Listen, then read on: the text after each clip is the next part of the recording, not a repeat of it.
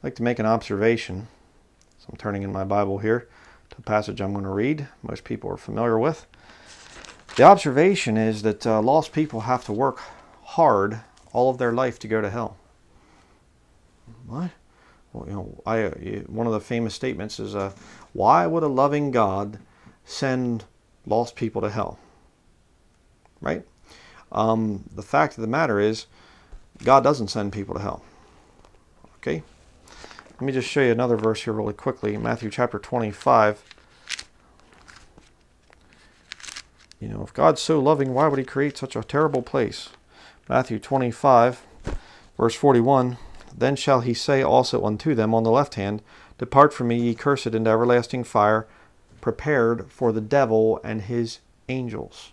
Hell was created for the devil and his angels. It wasn't created for you, if you're lost. All right? Understand that. I remember being out on the street the one time, we were out witnessing and things, and we ran into this educated guy, and I was just newly saved at that point, and he said, can you show me one verse of scripture where Jesus, in his own words, is condemning somebody to hell? And I just kind of stood there like, you get into a situation like that, you're nervous, there's a lot of sound around and stuff, and I could not think of the verse. Well, there's one right there. Matthew 25, verse 41. Jesus saying there, Depart from me, ye cursed, in everlasting fire, prepared for the devil and his angels. So yes, Jesus does condemn people to hell. All right. But let's talk about a verse that most people are aware of. John chapter 3. I think this is going to illustrate my point very well. Verse 16. John 3:16. For God so loved the world that he gave his only begotten Son, that whosoever believeth in him should not perish, but have everlasting life. For God sent not his Son into the world to condemn the world, but that the world through him might be saved. Well, isn't that nice? Then everybody's going to be saved. No. You'd think that such a positive thing, God sending his Son to die and say, just come on, you believe here and you go to heaven. Easy. But that's not the case. Verse 18. He that believeth on him is not condemned, but he that believeth not is condemned already, because he hath not believed in the name of the only begotten Son of God. And this is the condemnation, look at this, that light is come into the world, and men love darkness rather than light, because their deeds were evil. For every one that doeth evil hateth the light, neither cometh to the light, lest his deeds should be reproved. I wanted to make this observation because I've seen this thing so many times. For years and years and years now, I have put, magnets, bumper stickers and things on my vehicles, just with scripture. I don't have anything on there, some kind of thing, a faggots will burn or something like that. I don't waste time with stuff like that. God hates fags, like the Westboro Catholic controlled opposition thing had. That's nonsense. That stuff is just ridiculous, wicked, whatever. I just put scripture. And the one I currently have on the back is, the fool hath said in his heart, there is no God. Right? It's in Psalms. And I just got it there. It's just, just scripture. The world's best-selling book of all time. And I can't tell you how many times I've been driving down the road and I'll, all of a sudden somebody comes up behind me, or whatever else, and get in traffic or things, and I'm stopped at a light and they come up behind me and light changes and all of a sudden they're staying way back. Then a passing zone comes up and they'll go flying out around me, and they'll take off and they're going up and they're passing other people and stuff in no passing zones, and they're running from something. You see, I'm convinced, after seeing this thing for years and years and years and years and years, I'm convinced that to go to hell, if somebody wants to go to hell, and I do mean that, if they want to go to hell, they have to fight God their whole life. Why? Because they don't want to come to the light, because their deeds are evil. The first thing that will happen to you when you are convinced of atheism, you'll start to do things that are condemned in this book. Don't even tell me about it. Don't even tell me about it. You know why atheism is so popular among college-age children? Because they want to fornicate. They don't want some book telling them, hey, that's fornication, it's wicked. They want to drink. Condemns drunkenness. They want to covet after money. I'm going to be a big such and such when I get out of college. I'm going to have my degree and I'm going to make lots and lots of money. Love of money is the root of all evil. See? Well, then you got to get rid of the book. And you got to fight God for the rest of your life. You have to want to go to hell to end up there. And Christian, you need to think about that. Yes, you have a responsibility to witness to the lost. Yes, we are supposed to be ambassadors for Jesus Christ. Okay? That's there.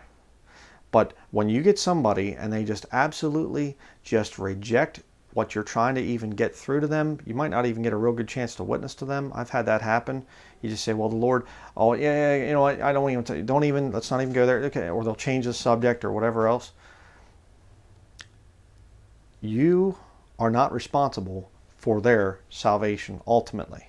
You should speak up. Don't get me wrong. It's important for you to speak up. You're an ambassador of Jesus Christ.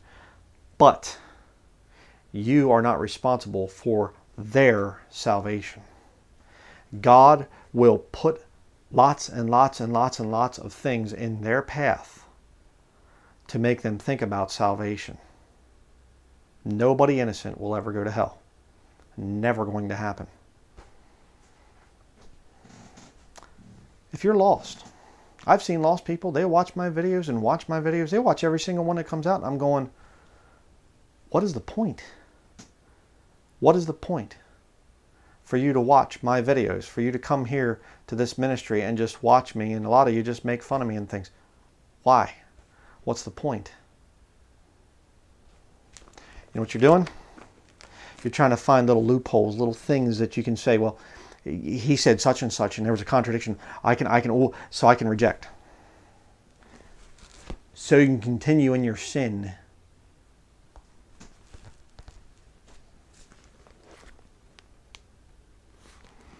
The book's got your number. You're going to go to hell. Well, I don't believe in hell. Keep fighting. Well, you have to prove things. Christians prove things all the time. All the time. So this is a video that goes two ways. If you're lost, then I pray that this thing convicts you and you start to realize, I mean, what do you think sin's going to get you? I mean, really. Going out and fornicating your brains out and everything else, you're going to find true love that way? You're not going to find true love that way. Somebody that starts off fornicating and just goes from partner to partner to partner to partner, you're never going to find true love. You're never going to find true love as a woman. Some guy that loves you, no matter what you look like, makeup, no makeup. If you're sick, if you vomited, he'll help clean up your vomit. If there's other things and things like that, you know, female issues and stuff, a real man will love you through that and help you with whatever problems you have. You think that you're going to find that going out to one-night stand bars and things like that? You men out there that go whore hopping, be blunt. You go out there and just pick up women and stuff. You're going to find some woman that's going to be there for you when you're sick. Some woman that's going to care for you. Let you talk about your innermost feelings, things that are upsetting you and things like that. Not going to happen. And you know it. Drunkenness. Well, I like to get drunk once in a while. Where's it going to lead you? To better health? Hey, I like to cut people's throats in business. I like to get to the top of the corporate ladder. Why? Work hard so that you can make a lot of money so you don't have to work. You're brilliant. You're brilliant. Why don't you quit fighting God? When you feel the conviction, when you feel that there and you say, you know what? Maybe there is something real to this salvation thing. Tell you what you do. Pray. Say, God, I want to know the truth. And sincerely mean it. And then watch what happens in your life. Worked for me. I was a false professing Christian years and years ago. On my way to becoming a big artist. Getting into better and better galleries, better and better art shows. And I got to a point, I remember walking outside. It was about 3 o'clock in the morning, I think. I looked up at the stars and I just said, God, I'm sick and tired of this life. I don't want it anymore. I want to know the truth. Give me wisdom. I couldn't have turned to James chapter 1 verse 5 that says to do that. I couldn't have, asking for God for wisdom, saying, I couldn't have turned to that thing to save my life. I didn't even believe the King James Bible at that point in time. Didn't even have one. Look what God's got me to. Yeah. If you're lost, why don't you quit fighting God? Why don't you get salvation figured out? If you're saved, this little challenge here, don't beat yourself up over people rejecting Jesus Christ. Okay? There's a reason that they're fighting. It's called men love darkness rather than light because their deeds are evil. Do your best to witness.